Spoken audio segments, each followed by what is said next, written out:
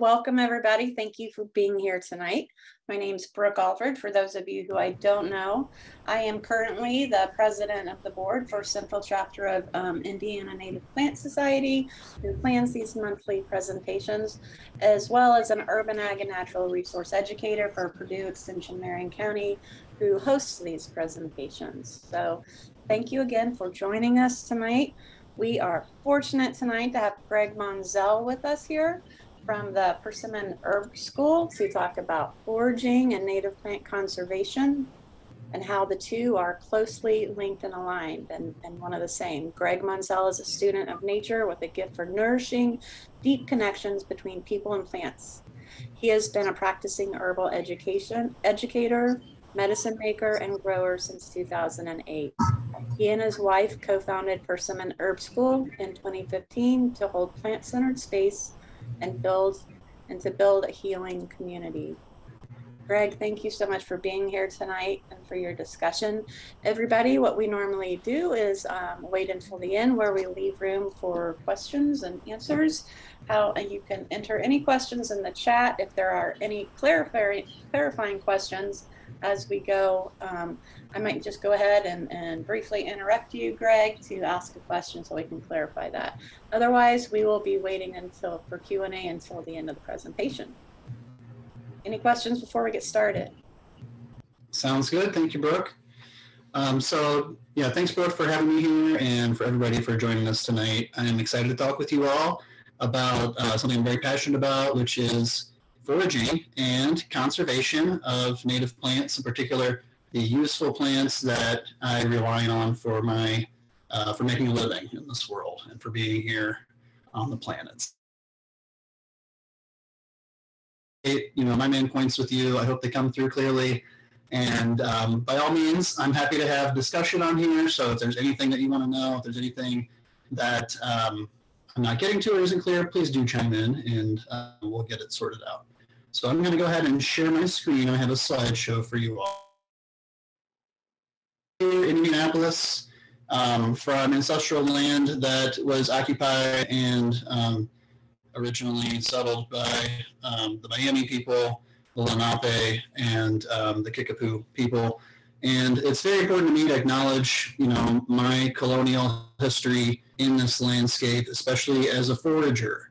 Many of the wild, exotic, invasive plants are things that, colonizers and our people have brought from distant lands into North America. And we have, I think, a duty, a role in managing those plants and also in stewarding the native plants that are here and really thinking about the ways that people who have lived here and co-adapted with some of these wild food plants, how they've done it in the past. I think look to them as a model. And so I hope to do honor by them in my foraging in this presentation. And if I do otherwise, please let me know. Persimmon Herb School, which as Brooke mentioned, I founded with my wife in 2015. We are a home-based herb school and yoga studio, and we offer lots of different classes, including seasonal intensives and just one-day herb workshops, community yoga, and I also make I make herbal products and I do clinical consultations for folks in herbal medicine too. So if any of this is interesting to you and you want to follow up with more, check out our website, it's persimmonherbschool.com. And I'm excited to present on this topic, intersections of foraging and conservation. This has really been something I've been thinking about for a long time, something I think that this group would be passionate about also. And so I'm really grateful to be here and have the opportunity to share this with you. And I think that people and plants are better together. I think that we separate a lot of times we separate humanity from nature. And I think it does us all a disservice, that we are, in fact, an inherent part of nature and an important keystone species in our ecology, and how we behave in relationship with nature is actually of the essence for our times with climate change and all the stuff that we're facing out there. Just to put it in perspective, I have, in terms of climate change here in Indiana, I have two parents who have each lost a home due to climate-related disasters, one to a flood on the Tippecanoe River and another to wildfire. in California. So, my life has been directly impacted by climate change already. Maybe you have felt it as well. Our ecology is definitely feeling it. The globe, the economy, we're all feeling it, I think. Hopefully you're feeling it. If you're not, I don't know, look into that. But anyway, so that's part of kind of my impetus for teaching about this and for wanting to kind of increase our thinking about foraging and conservation.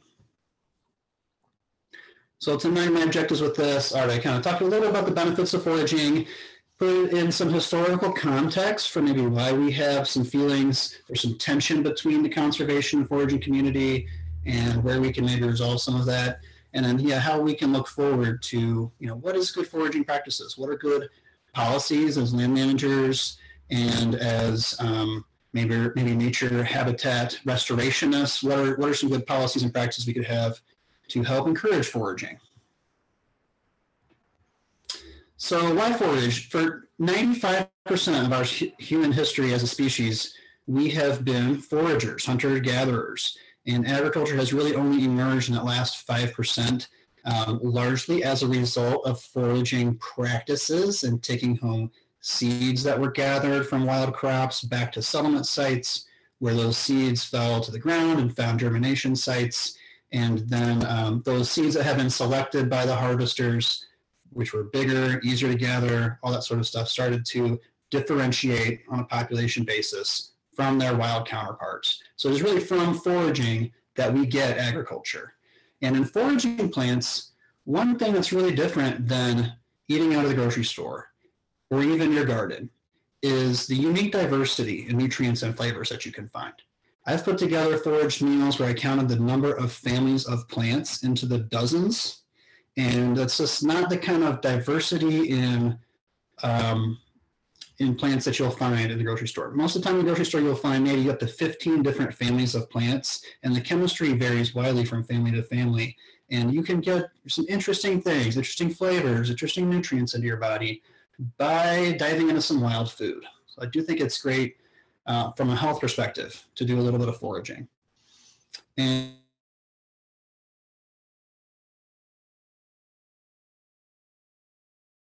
plants, the ecology that has supported people and supported the habitat here where you live.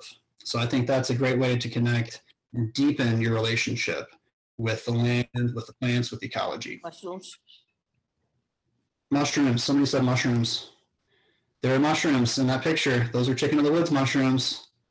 I love harvesting mushrooms. That's like, for me, so I live in a family. I'm a meat eater. My wife is a vegetarian.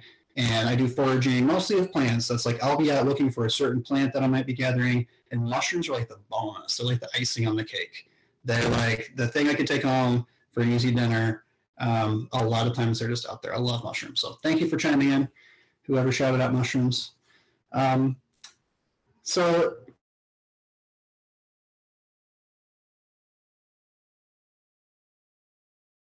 value of the landscape without having to log it for timber. And so I think that encouraging some of these high value species might be important in helping to conserve some of our older growth forests. So I want, anybody who's on here is a conservation land manager, maybe think about some ways that this could impact your work a little bit for those older growth forests.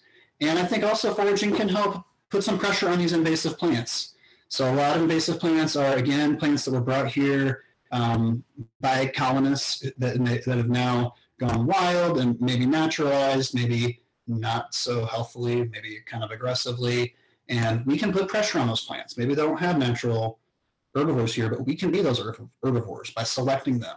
So that first photo I had was, garlic mustard on a cutting board. That's because you can eat it, right? It's a good way to help maybe think about managing some of these things, and weeds even in your garden, your landscape, if you're on a smaller scale. You can definitely be the herbivore. And it's just fun. Kids love to connect with it. And yeah, it's just a nice thing. I think fondly about my grandparents and my father and other people that I foraged with. It really does. There's something about the ancient self-care kind of ritual of putting those nutrients in your body right there off of a plant growing in the wild, connecting with the other people that you're with, There's a state of mind you get in that's very different, and it's just a unique experience. If you haven't foraged with somebody, or you haven't foraged intensively, give it a try sometime. Okay, so we're gonna, I'm gonna kind of get into historical context. I'm going to break this down on a species basis and give you some examples of things that have, native plants that have been foraged, and, we'll look at how things have gone not so well in a couple cases, maybe several cases, and things that are going well in other cases, and how we can have a role as humans in helping to support some of the diversity in our landscape and in these species in particular. So this first species that I'm presenting here is yellow lady slipper orchids, and there's really a couple of varieties here. This Cypripedium's parviflorum, there's variety parviflorum, there's variety something else named after some white guy. But the point is, these herbs were gathered largely kind of in the prime of herbal medicine in the United States, the late 1800s, early 1900s, and were decimated by foragers. And so these are plants that were once common in our landscape and are now just not very common. These pictures I took down in Hoosier National Forest, and just so you know, except for a couple exceptions, these are all photos that I've taken. And they were gathered because the root extracts do elevate the mood without sedating someone terribly. So they are a beneficial thing. They were given largely for gynecological disorders and other, nervine disorders, nervous system disorders, and all kinds of different things. And to the point where they are, in a lot of places, much more rare than they used to be. And there is an invasive orchid, the Epipactis helleborine, in the northern part of our state. I have harvested it in mulch, like outside of high-rise apartments in Milwaukee. I've seen it throughout many different states, like as a roadside orchid, Epipactis. I've seen it come up next to porta potties. So it's odd to see an invasive orchid, but it's a great substitute. And just this kind of thinking of like, where can we maybe shift foraging pressure? If you are a forager, where can we shift foraging pressure onto invasive plants, from native plants to invasive plants? What can we do to then support those populations of native plants? This is one of the few plants on the critical list of at-risk medicinal species by United Plant Savers, which is, I'll talk a little more about that in a moment, but they're one of my favorite conservation organizations, and they are really, at the forefront of the country in medicinal plant conservation specifically. So that's kind of like, the lady slipper orchid is sort of the canary in the coal mine, if you will, of like the first, one of the first species that was really in decline as a result of foraging pressures in the United States.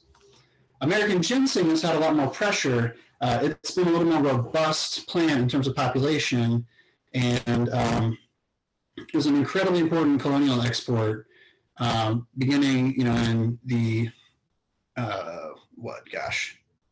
Revolutionary era all the way through the modern day. 99% of ginseng harvests are shipped to China and go into Asian markets from there. And the American ginseng, Panax quinquefolius, is considered a superior medicine to the Asian species. So it is highly sought after. Single roots of American ginseng plants have sold for over 6 figures in Chinese markets. And those don't even get consumed. They get put into shadow boxes and put onto corporate, boardroom walls and stuff like that. Really wild stuff. The roots of our native species here, they typically sell, market price.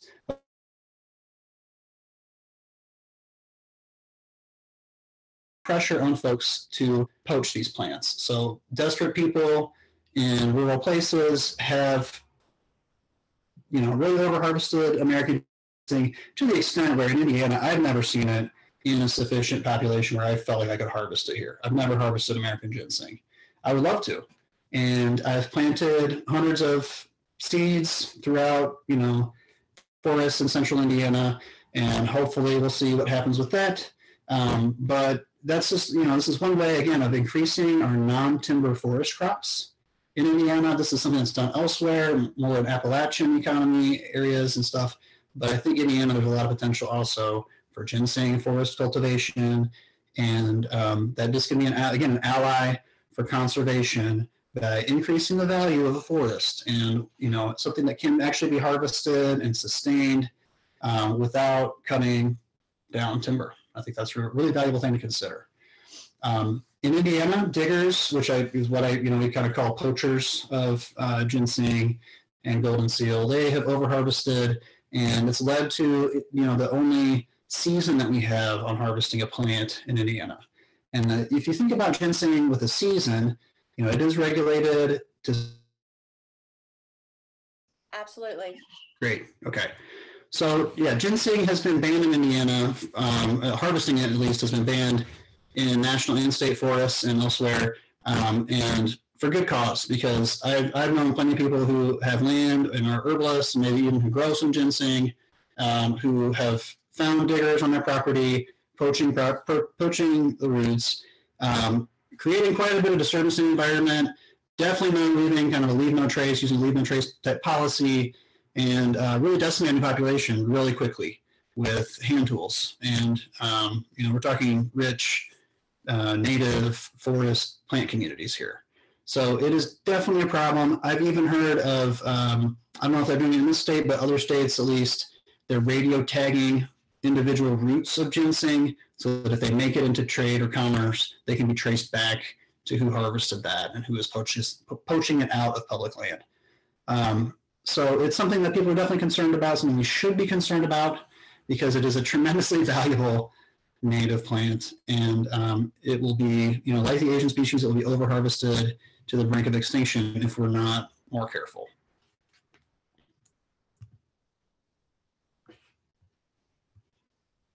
Advance this, there we go.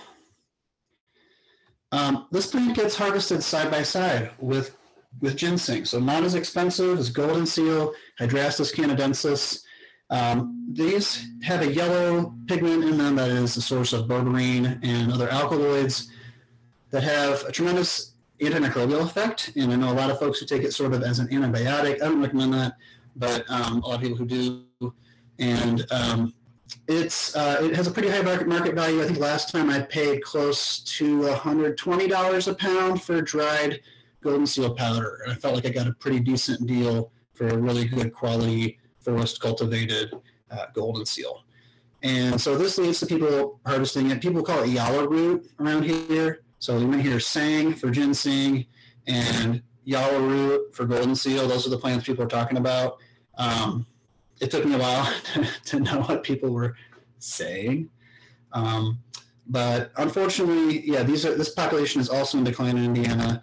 It is still pretty good. I've seen a lot of good stands of golden seal in Indiana, but it's something we need to be mindful of. And also, again, it's one of these opportunities. This is potentially something marketable. So if you are, managing private land, this is especially, maybe talking to you, how can you, again, get some value from your forest land without it cutting down, having to be so invasive and damaging, it's cutting down lots of timber. This is also on the at-risk list for United Plant Savers. And to get a little more United Plant Savers, they're the home of the Golden Seal Sanctuary in Rutland, Ohio, which is thought to be the world's largest single population of golden seal. And it was reclaimed mining land that one of my teachers, Paul Strauss, bought and started to farm and work and plant, manage for native plants and for high quality forage items. And he has essentially regrown that landscape to be incredibly productive and donated roughly half of his original acreage to the United Plant Savers in their conception. And so now they have a beautiful center there that you can go to and learn more about medicinal plant conservation and the medicinal plant trade, so they are not anti-medicinal plant trade by any means. They make policy recommendations about sourcing and try to raise awareness around plants that are under harvest pressure. Things like sandalwood, things like even sundews can be under pressure. So anyway, great organization to know. They are just about 5 hours away in southeastern Ohio. It's an easy day drive to get over there for a conference. They have a medicinal plant conservation certificate program that you can do, and just really awesome, wonderful people over there that are working to conserve some of these species. You might be familiar with ramps, so we've talked a little bit about medicinal plant trade. Now we're jumping into food plants a little bit. And so these are another one of our rich forest plants, another forest perennial. So again, we're talking about a pretty delicate habitat in Indiana to be going into disturbing for foraging. So I would use tremendous caution. Again, with ginseng, I have never seen it in a stand big enough to harvest in Indiana. I consider it kind of off limits. I don't want to see anybody here posting pictures of their ginseng harvest later after this, or I will be after you. There's two different varieties of ramps in our area, and so we have Allium trichocum. There's variety trichocum here, and then another variety here named for some guy who differentiate between these species and or varieties. They may be different species. Some are treated them as different species. Some are treated as different varieties. I don't know that we have the genetic knowledge, understanding yet to know. I haven't looked for that information. So if you know if there's been genetic sequencing on these two to know if they're definitively varieties or different species, I would be curious to know. There are local wholesale markets. So people I've heard of here in Indianapolis offering up to $700 for a 100-pound batch of ramps to foragers like myself.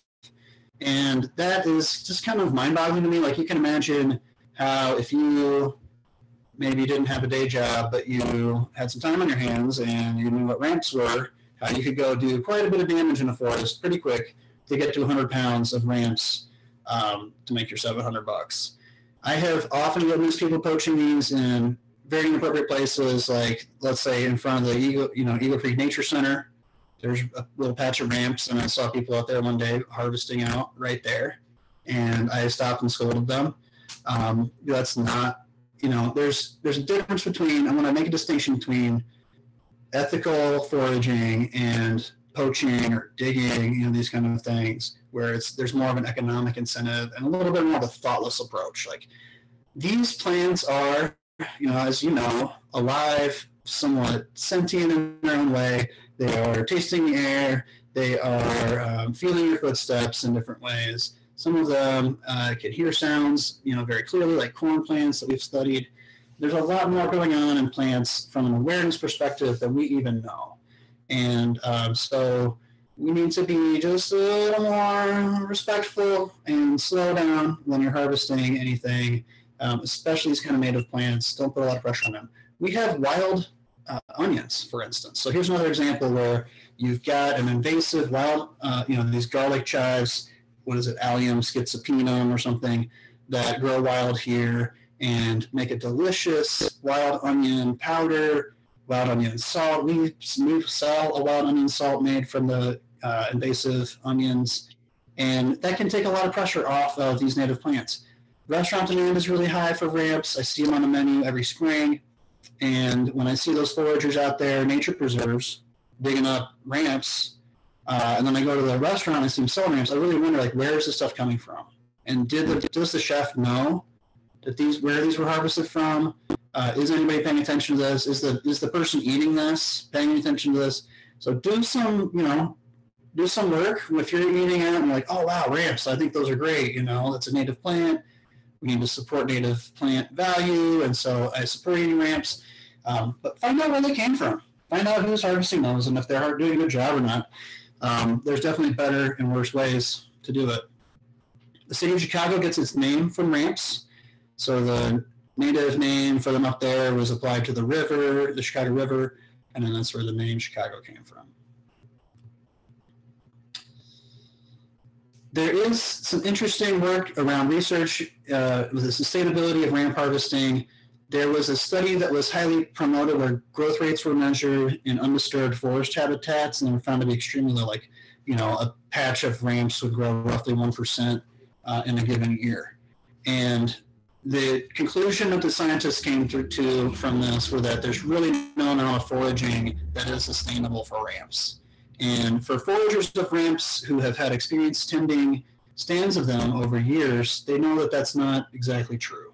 And so there's a high-profile forager, foraging instructor, and author, Sam Thayer, who tested growth rates and measured these in the locations where he was harvesting, and both his 40-acre site as well as another ally, family site where he forages ramps as well.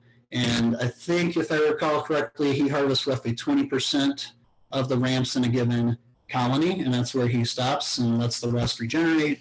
And he kind of collects them, I think, from around the margins of the clump, but I forget all the details exactly on how he harvests. People harvest in different ways, and at the other site they harvest in different ways. So he looked at 2 different ways of harvesting, and in both cases found that the growth rate is a lot higher in those disturbed conditions from harvesting.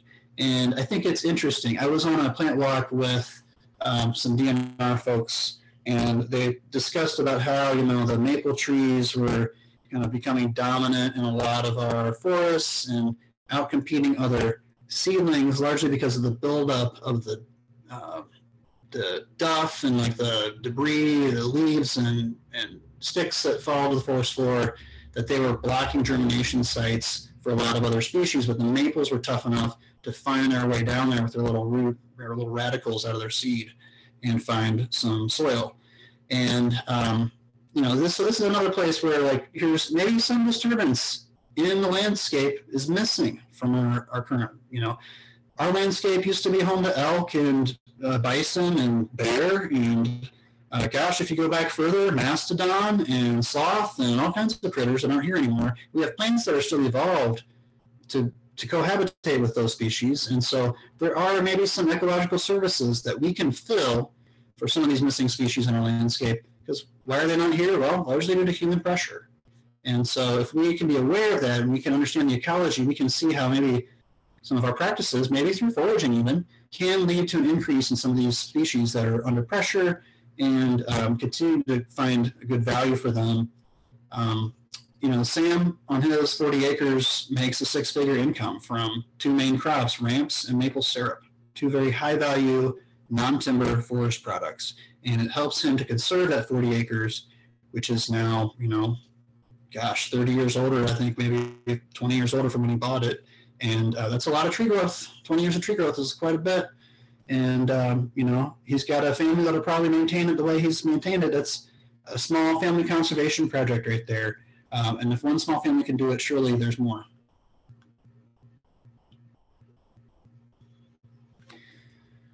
I'm just doing a quick time check here. So, okay.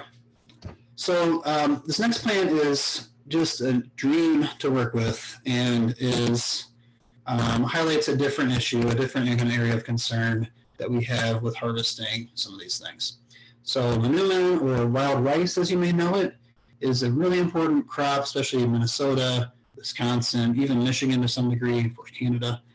Zizania aquatica is one species, and Zizania palustris is the other. Let's see, the palustris, one of them we know is river rice, one of them we know is lake rice. On my pictures here, the one on the left is river rice that's taken from a river here in Indiana, and they have a branched panicle on there. I think that's Zizania palustris. And then in the other picture here, where there's a person sitting in a canoe harvesting, that's my foraging partner Ross. I believe that's Zizania aquatica, which has a largely unbranched panicle of seeds with the ripe seeds pressed to the stems. And you'll find these in different places. So Indiana has more of the river rice, and where I've been harvesting, largely in the northern parts, the lake rice is more predominant. And manoomin has an incredibly dense nutritional profile. So besides being a really rich source of carbohydrate, which is hard to find in nature, it has a lot of other microminerals and vitamins, and is a very important food crop, especially to the Menominee, who get their name from their name literally means the people of the rice, the wild rice, people of the manoomin, and other Ojibwe peoples who have been called to harvest this crop. And so there's this rich Native American tradition of relying on this plant as a food source and as a sacred plant.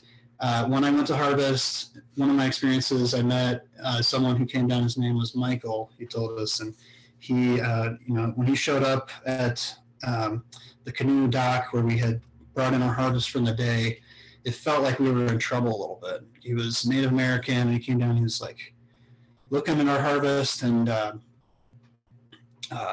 said, "Oh, my friend Michael broke the ice with him, started chatting with him, and he was like, oh yeah, I used to, I grew up on a reservation in Minnesota, and I used to harvest rice, but we didn't do it like this, And we were like, oh gosh, okay, what are we doing? What was different? He's like, well, we harvested it in specially made white cedar boats that we only used for wild rice harvesting.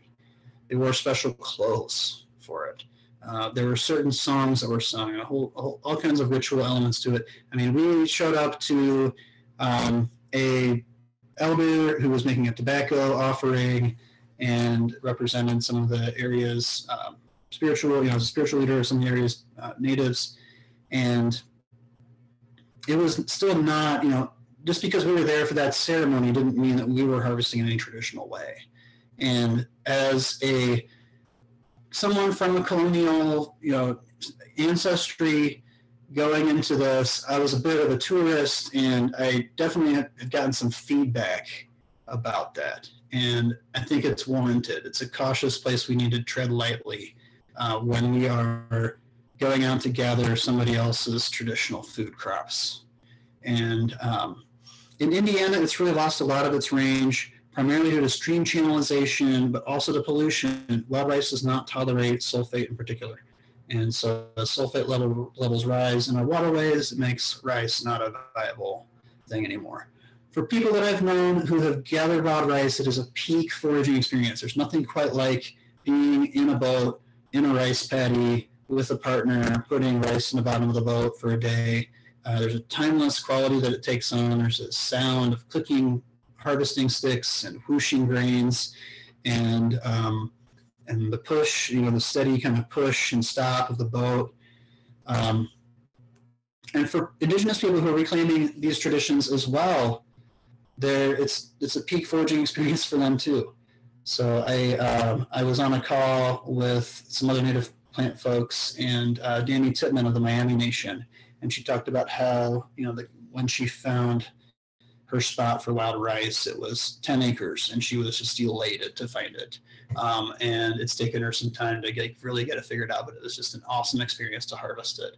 And now, after they've traditionally harvested it and got the first DNR permit to harvest wild rice in Indiana, their 10-acre site has expanded to 20 acres of wild rice. So wild rice is not only incredibly important for human habitat, but it's great habitat for waterfowl. It creates an environment for small fishes, crustaceans, snails, all kinds of life is making a home in these rice paddies.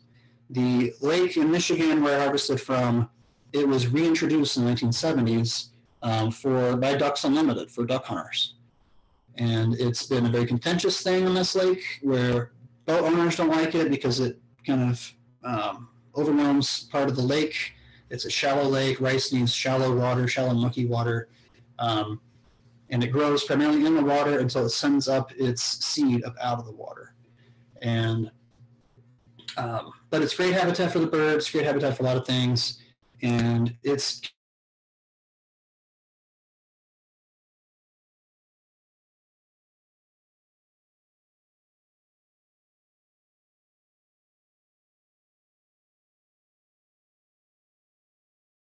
by both colonists and native people have increased harvest pressure on decreased amount of stock. It's decreased because of habitat loss primarily. But as I mentioned, in the case of the Miami people who are reclaiming this tradition, the harvest practices can actually lead to increased supply. So it turns out humans are pretty inefficient collectors of wild rice, and we drop a lot of it over the side of the boat. And a lot of it goes down in the water at the right time when it's ripe, and goes down there and finds its home, finds a germination site in there. So that's one of our roles in ecology. I mentioned, humans and ecology, we are integral. And part of our role is seed dispersal and creating disturbance for germination sites. We have to be conscious about this, of course. Like, going in with a backhoe is not the way to go, but we can gently forage, we can gently manage land to help to create more diversity in the population. And I think there's some wisdom to increasing the diversity of these human foods that have been traditionally stewarded by people in our landscape. Anyway, okay. May I interrupt for Yes. 1 moment? Because I think that this is a good time to ask this question. Linda asked, how is the rice gleaned from the plant? Is the plant cut and then the grain removed? No. It's not cut back, is it? Could you just It's not clarify? Absolutely, yeah. So the grain is threshed right off the plant, essentially. So when rice is ripe, the seed dehisces from the panicle, so it just wants to fall off, right? Like a ripe persimmon. It just splats onto the ground. The rice just wants to fall off into the water. So harvesters use a pair of sticks, and one stick is used to kind of draw the rice over the boat, and the other stick is brushed across it so the seeds drop into the boat. But again, we're inefficient at it. The native terms for it translate into combing Mother Nature's hair. And so it is a process like this. So we're just kind of gently brushing. There's great care is taken not to damage the rice, not to break the stems, and also not to uproot the root structure as you're pushing this canoe through a paddy with a pole. There's no other way to get through it. So there's a lot of care taken to the process for sure. And that's something where, as a person with a colonial ancestry, I don't have the traditional background. I don't have a teacher. There's not somebody, I didn't grow up in a family harvesting wild rice, and so we need this. But colonists need, people with colonial history need this. People with native history, I think, want this too, for everybody to be better at harvesting rice and taking better care of it. But because of increased pressure, there's been some tension between the native community on this lake and non-native community with who can access, who has the rights to this rice. And, under some treaties, indigenous people alone have rights to that rice, interestingly. And so in one lawsuit here in August 2021, the White Earth Nation, a band of Ojibwe, sued the state of Minnesota on behalf of the rice for violating the rice's rights over a DNR decision to allow oil pipeline construction with billions of water, which impacted the rice in Lower Rice Lake. And because their people depend on this as an economic crop and as a food crop, it impacts them. And so the state made a decision that impacts them. And this is one of these rights of nature lawsuits that are being used to help try to enforce the Clean Water Act. Seems like something we should all want. But definitely, people who depend on clean water for their food, it's very important stuff. So there's a level of importance in this for Native people, whereas for somebody like me, who's like a forager from colonial background, it's more like a tourist thing. Like, this is cool and fun and interesting, and yes, it connects me to the land, but we've got a lot to learn. We've got a lot to learn as white people in what's happened in our history, and coming to some terms with that, and how much we need to learn from the Native people who have been managing this land for thousands of years. And it's really the legacy of their work that has resulted in the type of diversity in our landscape that we see. And part of the collapse of that diversity right now with the, the extinction event that we are in, is in part because we are so blind to how to manage this land. And we have destroyed and corroded these relationships that we really need to rebuild. So I hope that part of what you're thinking about coming out of this is, how do we rebuild connections with Native people? How can we, we're interested in native plant conservation. Like, what about Native people conservation in Indiana? Because there are so many people living here. There's no reservation for people in Indiana for natives. There's what are some ways that we can maybe bring their presence back for the benefit of plants and ecology in our landscape? And how also can we become better in relationships? So how can we become naturalized in a way as colonists? So some lessons to kind of learn that I hope that are emerging from this. We want to make sure we're doing thoughtful, sensitive harvesting. So is this ours to take? Is this it's right, or does it feel like it's wrong? I think that's really important when you're foraging. Humans are integral with nature. We depend on each other. That seems obvious, I hope. But I think a lot of us kind of forget about this in our day-to-day context. We sit in our houses and we get in our cars and we do things for nature, but we don't, we often kind of are a little bit hands off. Like, this is for nature over here, not for us, but we're really part of that nature, and nature needs us to interact. Nature needs us to be a more active participant, I think, in promoting diversity of plants. And hopefully, we can challenge the beliefs that separate us from each other and separate us from nature, that we all have a right to accessing these plants, and that it is in some ways your birthright as a human to be able to go out and forage and gather plants. Here are some quick foraging suggestions. I know we're running kind of late here. Always make sure you're properly identifying your plants and get permission before harvesting anything. Never harvest the first plant, the last plant, or, like more than you need. And make sure you leave some for the next person. If you're harvesting from a population of native plants, I never take more than 10% of a native population. So let's say I'm harvesting angelica roots somewhere, and I know I need 10 of them. I want to find a population of plants that's not the first population, not the second population that I've found in a given area, and I want there to be 100 plants in there.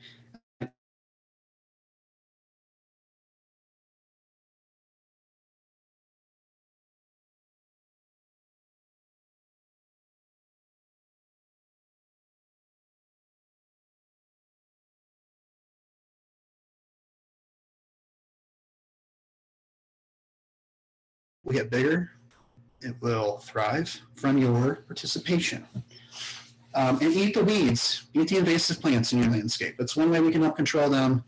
It's what we brought them here for, right? So like your plantain, your dandelion, your chicory, your wild lettuces, all kinds of plants were brought here by colonists to eat, and we might as well make use of them if we're trying to get them out of our landscape because they're invasive or exotic or weedy. And just to wrap things up, here's a few resources for you. The United Plant Savers website, unitedplantsavers.com. Sam Thayer, you can find him and family at foragersharvest.com. They have a lot of really cool foraged items for sale, like hickory nut oils and even acorn oil, and great books on foraging if you're looking for a book, and pretty good recommendations on gathering with caution and with care. And here's the article about wild rice and its rights in court. It is at the Minnesota Reformer newspaper. And here at Persimmon Herbal School, we're offering a fall intensive that is called Intentional Foraging, Safety, Ethics, and Stewardship. So if you want to do a deep dive in this, we will, again, kind of cover this stuff through the, through the context of individual plants. We'll be gathering together in the fall. It's big foraging time for nuts and fruits and seeds and things. So very important time. So we're kind of, planning our intensives around the seasons. So I'm going to stop sharing here. There you are. And I will invite any questions that are out there. Thank you, Greg. That was a wonderful presentation and full of great information. One question we had, Mary asked on the ramps if it is the roots that are eaten, and I believe it's the bulb that is sought after. And Sue Arnold chimed in that the leaves are also particularly tasty in preparation. I'll agree with all the above. Yes, I, especially after that article came out that was like, hey, we shouldn't be harvesting ramps at all. I jumped on that and I was like, hey, everybody, we should really knock it off. Don't be digging up ramps. So let me catch you digging up a ramp. You can harvest the leaves, they'll regenerate, right? That seems like good foraging practices. And I still recommend that to a lot of people, especially if you're just looking for that taste. For a market ramp, you're going to need the bulb. Really, that's kind of what your culinary folks are looking for. There's more flavor, more of that garlicky flavor in the bulb and less of the sulfury, bitter tones. So definitely superior flavor in the bulb, but you don't need it. You don't need it. Greg, can you tell us, can ramps be harvested or can they be cultivated outside of wild spaces in the national and state green spaces? Is it being grown in agroforestry, for instance, by farmers? I don't believe that I know of specific circumstances of people doing this much, but it is definitely possible. The pictures that I had in there were actually from my garden here, where I have established small ramp populations, and you know, I use what's in my garden when I can. It's not always enough for what I would like, but unfortunately here in central Indiana, there's plenty of disturbed locations that are going under the knife, so to speak, of development, and there are ramps there to be had. So that's another opportunity. You know, I know that the Native Plant Society was involved with the Holiday Farms project and relocating some of those plants. There were a lot of ramps in there. I know because my mother-in-law lived there well before any of that development happened. And so I got to roam around on those hundreds of acres of beautiful central Indiana hardwood forest, gathering ramps and other things for many years before. So it's definitely possible, and I think it's an underutilized resource. Like, that's something that we need to be doing more of. That, you know, that's what I hope you kind of get from this. Like, these forest products are really important. You know, reestablishing wild rice is a really tough order. We're talking about cleaning up streams and creating habitat. You know, how do you unchannelize a stream? You know, you're talking about all kinds of different things going on with that. So, but ramps seem like an easy one that we can go. Yeah, you can grow ramps from seed. I see that in the chat. I have tried planting ramps from seed and have not had success with mine germinating, but maybe you will have better luck than I. The flowers do come up after the leaves have died back to the ground, so sometimes seeing those, harvesting those can be tricky, but if you know your ramps, and you'll find those little doll eye looking little seeds, those little beady eyes of seeds they have. So, but getting them established from roots is easy. You can dig up a few roots somewhere, there's an adequate population, eat the leaves, eat the roots, and then get your own little population established. And pretty soon you won't have to go to your friend's house anymore. Yeah, I unwittingly brought some home from Holiday Park with me on some spice bush. So Nice. that's pretty exciting to discover. Can you say, in terms of any of the other species you discussed, such as ginger, ginseng, is any of that being cultivated, such as an agroforestry or any other method? For sure, yes. There's a lot more effort to farm ginseng and these forest grown type, because there is such a big market for it. So definitely ginseng and golden seal get grown in forestry. And if you want information on that, go to United Plant Savers. They'll have resources there. Also, just throw out there, I do wild food tours as well. So these are events. I'm partnering with Kelly Schuyler on these, and she makes foraged foods and serves those. And then I do a little plant walk part, so you can come join us for a walk and enjoy a little foraged food at the end. It's quite a lovely experience, if I do say so myself. So I'll just put that up in the chat too, wildfoodtours.com. Thank you. If you're interested. Thank you. Really inspired also to try and start cultivating the ramps a little more like you are at home. I think it's a very interesting fact that you shared about them. And I think it makes sense, considering it's a bulb, that they're more productive in disturbed land. So that's pretty inspiring. Brooke, you're from, or you spent some time at least in the Northwest, the Pacific Northwest. There's a good case there of the Camassia.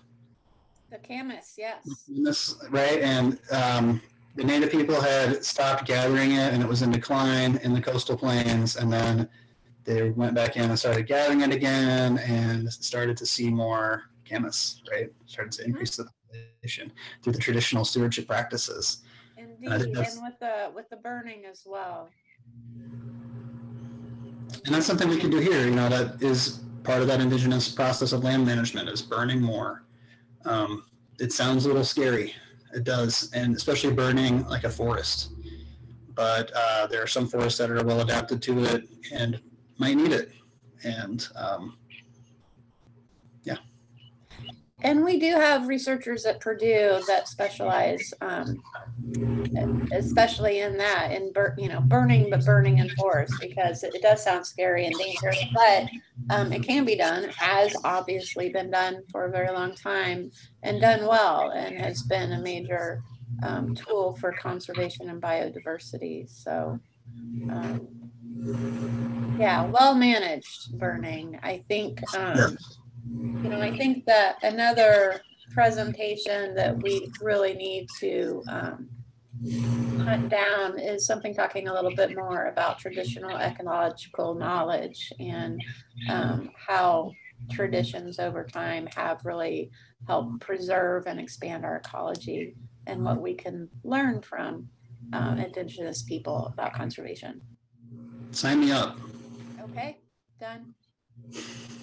I think there's good reason that indigenous people have protected a lot of these things and are not super willing to share foraging information and practices and traditions, and you know, that's our loss. And maybe there's some way that we can be better. Maybe there's a way we can do better. I see somebody, Gwen mentions in the chat here, Robin Lowell-Himmler's book, and she was just here speaking recently. Hopefully somebody got to see her. Her book, Braiding Sweetgrass, is fantastic, and just beautiful examples of stewardship and conservation and yeah, living with the land, for sure. Great book. I'm thankful for being here. I'm thankful for the opportunity to share this stuff with you, and I'm involved with this group. Love plants and love ecology, and that you're all in this for the best reasons. So thank you for being here and for being. Thank you, Greg. It's been a wonderful hour, and I know I found it really inspiring and a new way to look at both foraging and harvesting, but also cultivating some of our native plants for different uses, as well as I think it's a really good point about harvesting our invasives as well. I haven't made garlic mustard pesto yet, but I would really like to. I think that that's a very good point about one aspect of managing invasive plants around here, understanding how we can use them. My favorite part of garlic mustard are the little florets, like the little broccoli-like florets when they're just starting to bloom. And then you're taking that seed out also. I've tried working with the seeds and they're quite bitter. They're not really, you know, I was like, ooh, what if I could make a good mustard with garlic mustard seeds? But it was not delicious. Oh, okay, good to know. Unfortunately, yeah. Good to know. But experiment. You know, if you know what not to eat, you can experiment a little bit. There are lots of knotweeds that the seeds have been eaten traditionally. So polygonum genus plants, a lot of them are non-native and can be quite weedy, and those seeds can be eaten.